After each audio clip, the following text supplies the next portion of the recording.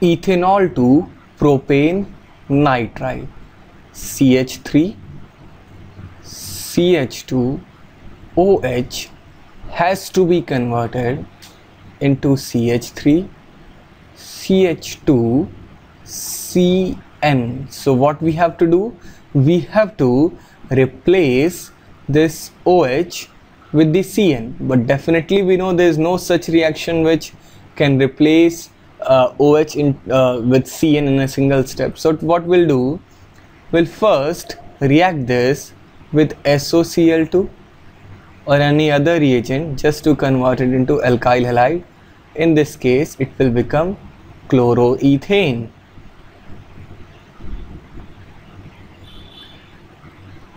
Then this chloroethane is treated with KCN, potassium cyanide. Then this Cl is replaced by cyanide to form our desired product CH3 CH2 CN, propane nitrile, and KCN is released.